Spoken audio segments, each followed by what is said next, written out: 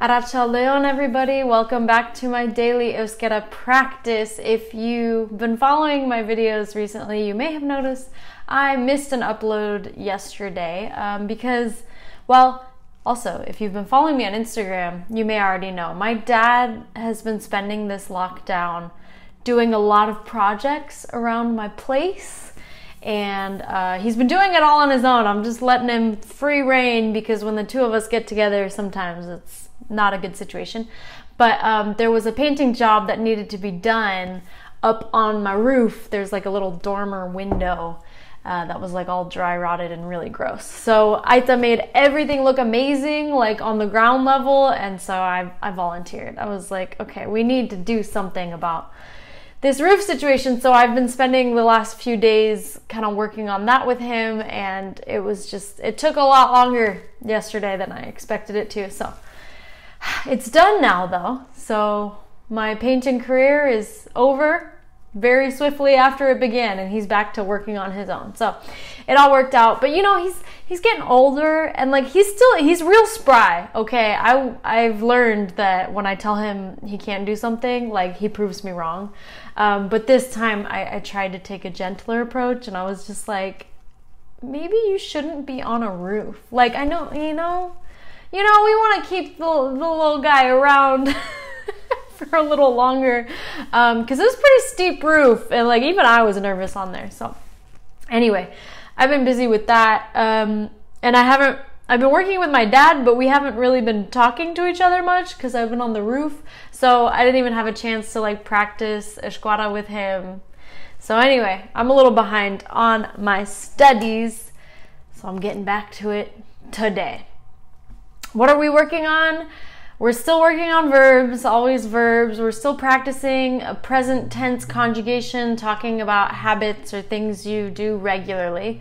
And today's exercise is really chill. It's a paragraph reading exercise. We've got a word bank of verbs that we have to input into the blanks. So hopefully this will be okay, because I've been doing a lot of reading exercises lately, and I feel like my comprehension is slowly improving. So let's get into it. The words we are working with today, we got Basque, which is eating breakfast. No, lunch, eating lunch. Eramaten, which is, eraman is to carry. Yeah, I think, yeah, to carry or to bring, something like that. Bukatsen, I think I just learned this week in another exercise that means to finish something or to end. Hartsen, oh, why does this always escape me? Let me just type in El Huar real quick just to double check.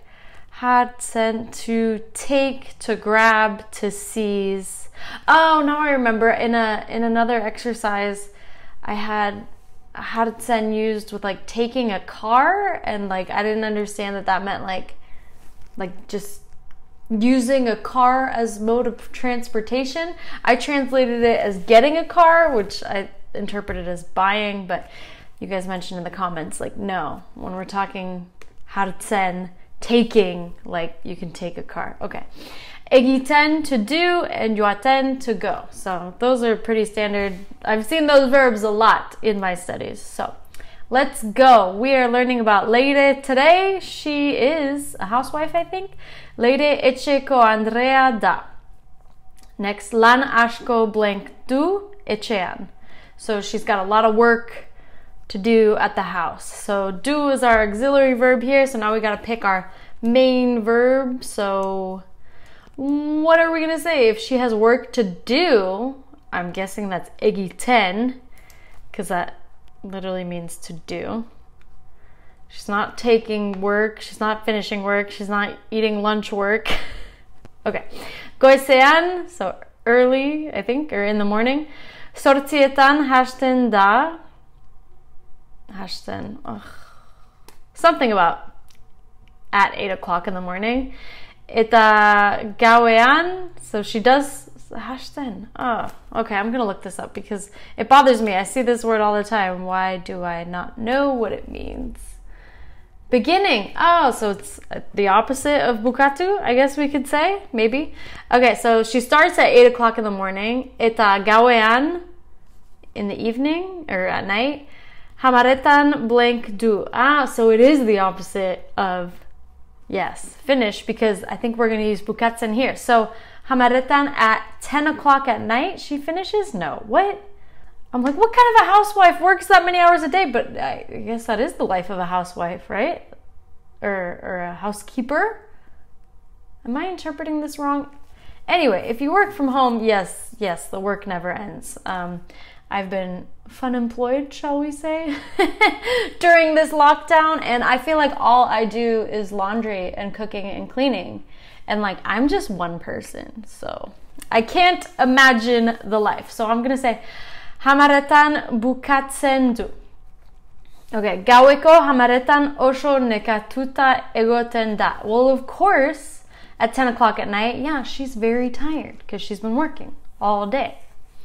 Goizean bederatzietan haurak eskolara blank ditu. Okay, that makes sense. She's got kids. It's exhausting. So early in the morning at 9 o'clock bederatzietan, the kids go to school, or does she must bring them to school, right? Because we're talking about her, and the kids aren't just going to take themselves, right? So would it be eramaten? Is that the verb for bring here? Yeah, I'm going to go with that. Eramaten ditu. All right, gero, then, etxeko lanak egiten ditu. So then she does, I was going to say homework, because I know etxeko lana, like in the context of my Basque class, like that's what we call our homework. But I'm guessing here it means like housework, like chores, because she's already dropped the kids off at school, so she's not going to be like doing homework, right? Okay, she does housework after that. Hamaiketan lagunekin kafea blank du. Oh, how nice. At 11, she has coffee with, I was going to say a friend, but lagunekin, is that friends? Lagunarekin would be friend? I still have struggles with the distinctions with these suffixes, but anyway, she has coffee at 11 o'clock in the morning. So what would be the verb to like have a coffee? I think in Basque it would be to take. I think it's like in Spanish and in French, you take a coffee. So I'm gonna say kafea hartzen du for that one. Eta erosketak egiten ditu, and then she does the shopping. Okay, it's a good routine she's got going. I like the coffee break with friends. Hamabiak eta laurdenetan hauren bila blank da, eta gero blank du. Okay, whoa, here we go. Okay, so we're talking hamabiak. We're talking about at 12:15, I think. Something about the kids. Bila, I don't know bila, but I'm guessing it's like the kids come home for lunch. We have a verb here for having lunch, so I don't know. Let me look up bila on El Huar, just so I really know what we're talking about here, because I got two verbs to fill out, so I want to be sure. Bila, in search of, looking for. Okay. Hauren. Okay. Haura is the kid. Hauren. What is that? Suffix. Or is it a different word entirely and I'm confused? Let me see if Eliud can help me out with that. Probably not. It's probably with haur as kids. Google Translate? I highly doubt they'll have anything. Yeah, it just says children. Okay, so something about the children. Wait, what did I say Bila was? Wow, woo, getting lost here. They're searching for something? So does that mean she's searching for the kids? No. Okay, well, I know we're gonna use Baskaltsen here for itagero baskaltzen du, I think, because baskaltzen, I think, goes with do, whereas the other verb blank here is a da. So, Joanda, I think if we're just looking at auxiliary verbs, I think in my word bank of the words left over, Joaten is the only one that actually goes with isan and not ukan. So are we trying to say that at 12:15 she goes in search of the kids? Is hauren of the kids or something to that effect? I'm gonna say it's hauren bilat joatenda. Okay. And then now we're done with our verbs, so I must have done it right, or at least I think I did it right, because I've used all my word bank, and now we just have a conclusion to the story. So, arratsaldean ere lan asko egiten du. So then, in the afternoon, she also has a lot of work to do. And then we got a colon, so we're going to list it out. Aropa lishatu. Lishatu, I'm guessing, means clean, because aropa I know is clothes, so maybe she's cleaning the clothes. Echa chukundu. Oh, this one, I want to look this one up because this is a fun one. Chukundu. That's new to me. Chukundu.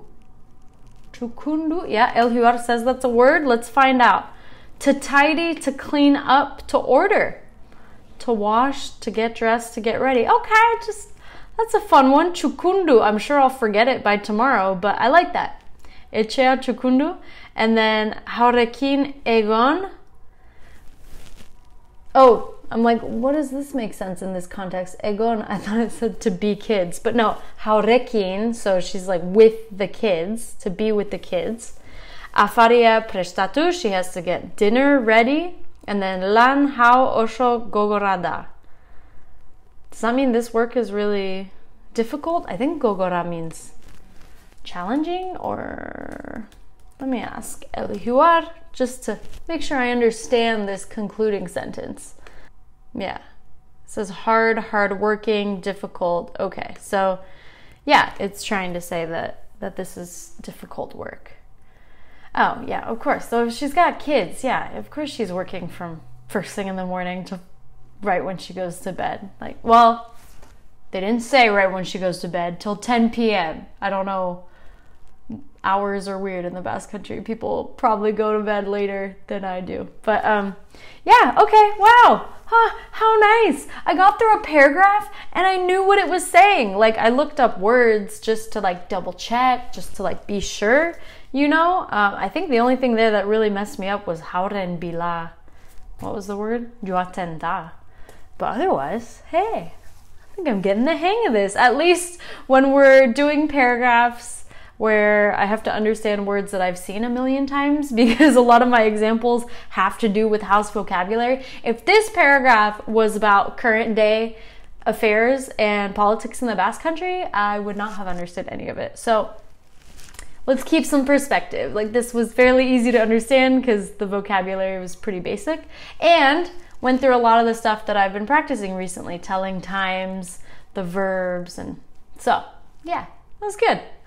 It's not every day that I finish exercises studying Euskara feeling good about it. I would leave it at that, but I've been thinking about saying something on the YouTube channel. Not so much because like it comes up in the comments a lot, but it's something I think about. So I just wanted to share with you. You may have noticed, if you've been following this channel, that I say the word that I use for the Basque language in Basque, like, it changes. Like, I'm sure if you speak Basque, you've definitely noticed. I say Euskara, I say Euskara, I say Euskara sometimes comes out. Like, I feel like I just say whatever comes out of my mouth. That's because my dad and his Basque, like my whole life, the name of the Basque language to me has been Euskara.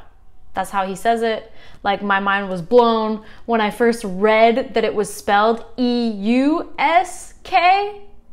because in my mind it was E-S-K-U, because he says Euskara. And so that's kind of my default setting. But with these videos, I'm very conscious that there's people on YouTube who like maybe would just click on a video really quick and watch like probably the first 30 seconds of whatever I said and then click out. Like, I mean, attention spans, like I understand we're all just surfing the internet looking for content, and maybe my videos won't always resonate with people, that's fine. But I do try to make a conscious effort at the beginning of my videos to say Euskara, because I feel like that's the pronunciation of the Basque language that maybe people outside of the Basque country are more familiar with. Like if they know anything about the Basque language, they may have normally heard it as Euskara, and it's kind of like closer to the way it's spelled, and in my mind it's closer to the way that people pronounce it in Patois. Like maybe it's not, but in my mind I'm trying, at least in the beginnings of my videos, to like have more of a Patois pronunciations to things, because I don't know why, but I'm trying to avoid somebody like clicking onto my video and like watching 30 seconds and then just be like, you pronounced the language wrong, you idiot, and then clicking out of my video and then me replying to the comment, but then they never come back. And like, I don't know why I care about these things, but I do. These are things that I think about when making content. So I just want to share that with you guys. Let me know your thoughts. Like, have you noticed that I pronounce things differently? Especially like if I'm not thinking, like whatever comes out, comes out. Like, is it weird that I go through all these mental gymnastics? Can I just relax and just keep calling it Euskara like I want to?